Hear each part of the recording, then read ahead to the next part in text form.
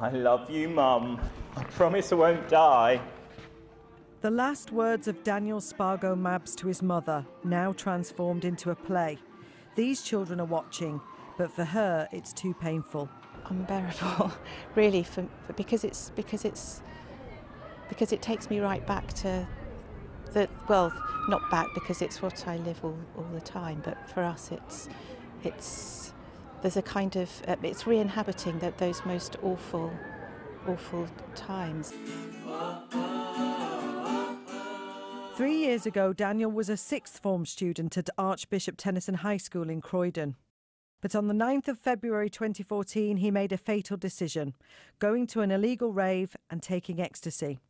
Some of his friends came back to school today. It's very true to life. It's quite scary how true to life it is, and it brings back so many memories when we watch it.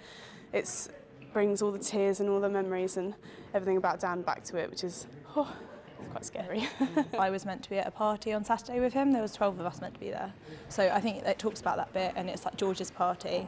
So there was a select few of us meant to be there. So that's when I found out. And then obviously when we came to school Monday, we came in this hall and they did an assembly and just kind of told us. I might be going to this rave tonight.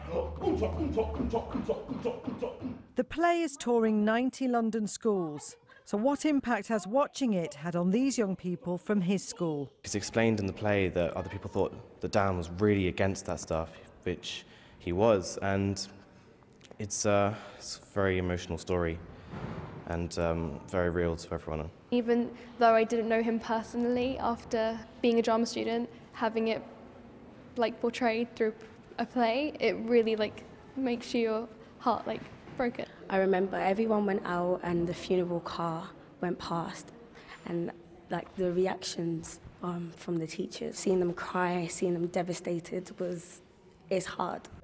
Daniel's parents set up a charity in his memory and hope the play's message will get through. Anna O'Neill, BBC London News.